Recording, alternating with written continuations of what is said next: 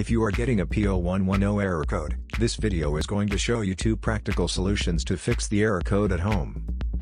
Use the Zeus app to scan your vehicle and see the error code P0110. P0110 is a general code for a problem with the intake air temperature electrical circuit sensor, sending incorrect voltage input signals to the engine control unit. Here are 2 simple DIY methods you can try to solve this problem. Method A, the IAT sensor. The IAT sensor could be on the throttle body attached right to the intake manifold. First, carefully remove the IAT sensor from the vehicle.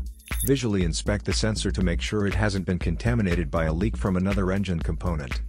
Use a multimeter to proceed a test on the IAT sensor.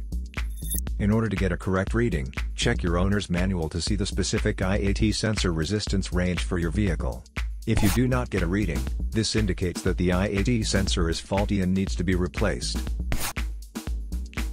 Method B, the air filter. Locate the air filter housing. It usually looks like a black plastic box.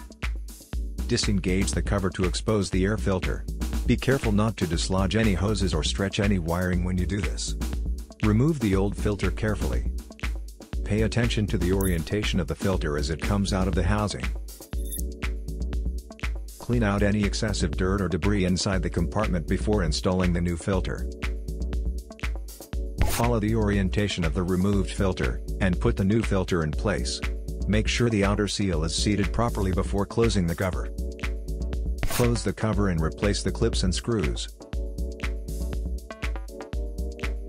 So here are 2 of the most practical solutions to fix the P0110 error code.